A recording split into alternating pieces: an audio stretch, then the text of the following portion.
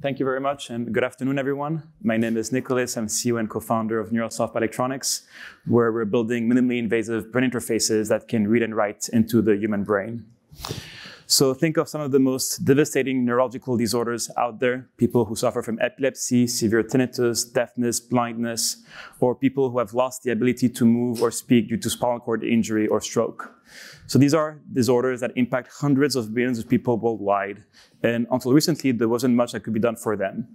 And so one of the big hopes for these patients is what we call brain-computer interfaces. And in particular, in our space, these are implantable medical devices that can both record activity of the brain or electrically stimulate the brain. And with this, we're able to not only monitor, but also treat or restore lost functions. And so this is exactly what we're doing at Neurosoft. And we have developed a very unique platform technology and interface that allows us to interface with the human brain, both recording and stimulating. And these are electrodes that remain at the surface of the brain. And what's very unique about our approach is that we're using materials that are not only much thinner than what's currently available on the market, but also much softer. So it's not only flexible electrodes, they're actually stretchable and elastic. And this is extremely important for three main reasons. The first reason is safety. We match the mechanical properties of the environment in which we're implanting our devices. Think of the brain as panna cotta or tofu, extremely soft. And this is critical to decrease foreign body reaction, which has been one of the big bottlenecks in the industry. But we can also reduce the risk of subdural hematomas or brain compression. The other nice aspect of having stretchable electrodes is that we can access the full cortex. So most of the cortex is actually located in the sulci, which are these valleys at the surface of the brain. And being able to access these regions opens up a lot more clinical indications that we can address with these technologies. The last important part, which is the most important one, is that we are able to leverage our electrodes that we can fold and unfold without breaking them because they're elastic. And this opens up the possibility for minimally invasive approaches. So instead of doing a huge opening in the skull as it's currently done, we can deploy the electrodes pneumatically to a small burr hole, leveraging the fact that we can stretch and unstretch these electrodes without breaking them. Another important aspect is a lot of the current technologies on the market are using handmade manufacturing processes. And we're leveraging semiconductor industry manufacturing processes to manufacture our devices. So we have set up a full medical grade manufacturing line with an ISO certified quality system in Geneva, Switzerland, where we're based. And one of the main impacts of using semiconductor manufacturing processes is that we can increase the resolution of these devices. So think of it as a TV screen with more pixels. We can provide much better resolution when we record, but also when we stimulate with these devices. So of course, as you have more and more channels, more sensors, you have a lot more data than you're currently able to address. And so this is where in our industry, neural interfaces leverage artificial intelligence and machine learning to understand what's happening on the brain by looking at this data. So one of the particular interests in leveraging these tools is to detect biomarkers, in particular for epilepsy and traumatic brain injury. But we can also use it to decode brain activity. We can understand what's happening on the brain. We can understand the intentions of the patients to move or speak by looking at the brain data, leveraging AI and machine learning.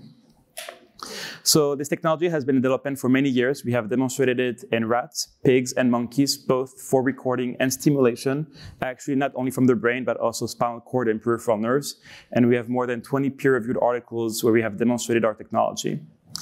This has allowed us to build up a large IP portfolio. We have a lot of know-how, trade secrets, but also patents, 16 granted and 11 pending. And one of the very big successes last year that we're extremely proud of is that we're able to do our first in-human recordings. So this was performed in Houston, Texas with Professor Nitin Tandon, where we leveraged patients who are undergoing brain surgery because of epilepsy or brain tumor to test our devices. And so we were able to demonstrate safety, but also the ability to record high signal quality from these patients. So you can see here some data from an epileptic patient, and you can see the epileptic activity and these high frequency oscillations here. So as you can imagine, interfacing with the brain opens up a lot of potential applications. So on this graph, on the bottom part, we have partnerships that are currently ongoing where we just provide the electrodes and people are exploring typical brain-computer interface applications like speech and motor, but we're actually interested in something very different. So our first product is an interface that is intended to be implanted for up to 30 days. This can be used for epilepsy or brain tumor surgery. What is very nice is it's a class 2 medical device with a 510(k) pathway, but we can also leverage it to explore different indications. And so one of the main indications we're interested in terms of a treatment is severe tinnitus. So in the last 3 minutes, I want to tell you more about severe tinnitus and what is the link with brain-computer interfaces. So this is Ken Taylor. He was the founder and CEO of Texas Roadhouse, a huge food chain in the US. And he started having severe tinnitus, which is this ringing in the ear. But it was extremely severe. So think of it as a jet airplane taking off in your ears 24 hours a day, 7 days a week. It was horrible. And he eventually committed suicide because of that. So tinnitus is actually a huge societal problem. About 15% of the world population suffers at some degree from tinnitus.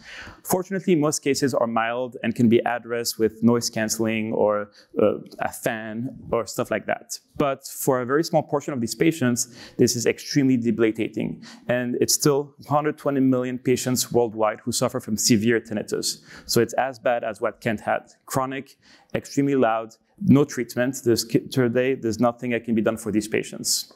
So there's a huge opportunity here, and you might wonder what is the link between a brain-computer interface and something that seems to be a problem in the ears. So what people have discovered is that in these patients, you have rewiring of the brain, abnormal brain activity, actually hypersynchronization near the auditory cortex that is causing this issue.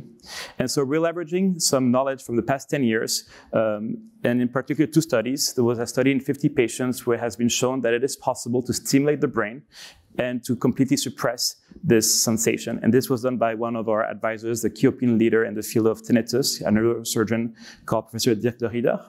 And more recently, we were able to do a non-invasive fMRI study where we leveraged what we knew, but also being able to discover other better targets for our neuromodulation. And so leveraging this, we have a clear mechanism of action, and our goal is to do a pacemaker for the brain, where instead of stimulating the heart, we're stimulating the brain with our electrodes to completely suppress or drastically reduce the sound perceived. So this is really one of the first devices really trying to treat severe tinnitus. And so of course, not everyone wants an implant, but considering only the people who are severe, who fit their criteria, and who would be willing to get an implant, is still a multi-billion-dollar opportunity.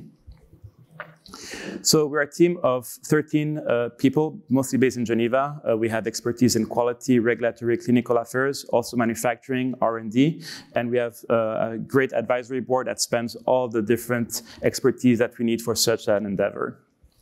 So up to now, we raised about $12 million. A lot of it has been to non-dilutive funding, and we're currently raising $15 million.